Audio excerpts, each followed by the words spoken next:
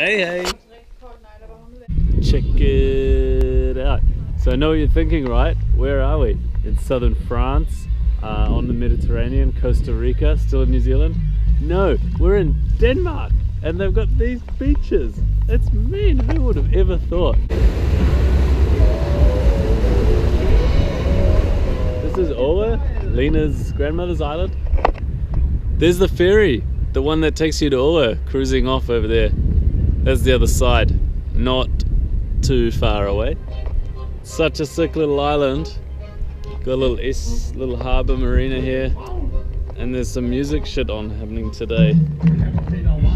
Pretty cool. Yes. Ja. Er det yummy? Er det yummy? Yummy!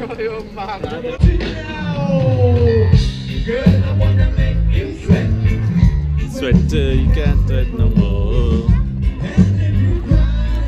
Big party day on Aarø. Cheers to Denmark. Noodle service. This is Lena's grandmother's house. Check it out. Oh, isn't that just amazing? You would want your grandmother to live here, I bet.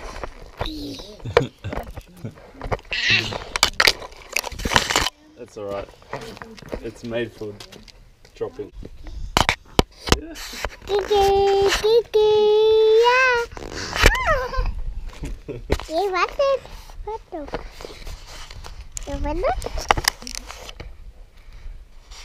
Yeah, good. Kan vi filme? Hej hej! Kan du vinke? Vinke? Ah,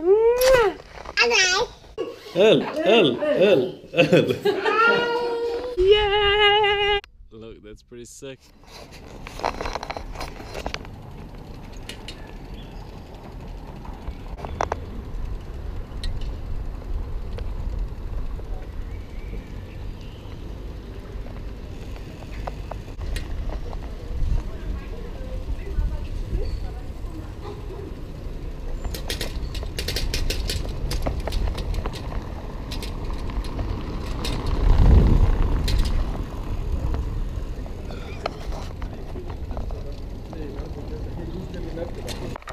We are going for a little bike ride here where the great castle of Ribe Castle once was.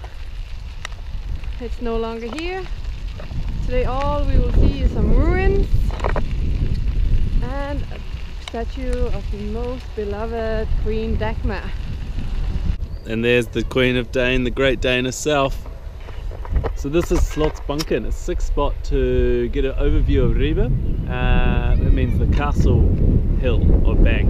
There used to be a castle here, not these days though. It burnt down in the 1500s, so they used the bricks to rebuild some of the city. And the capital moved to Copenhagen, so the whole place broke anyway. But yeah, sick spot, best place to view Ribe behind me. As you can see, gorgeous town.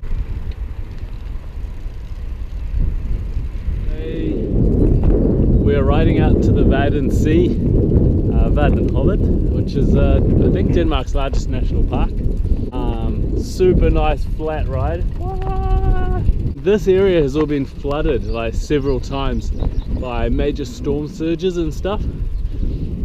But since they built up the dikes, they're like 14 kilometers long all along the coast. They've been able to farm it and they're not really having any flooding anymore.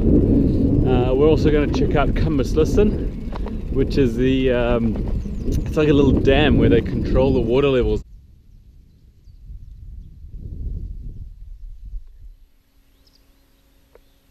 So nice and quiet down here, and what I really love is the summer houses and the boats, and especially that one, the Swan. Oh, I want to sail that. So the dike was built in 1911 after massive storms basically ruined the town and all the low-lying areas. It's 6 meters high and it's got this sloping angle facing the sea, which is to break down the power of the waves as the storm surge comes in.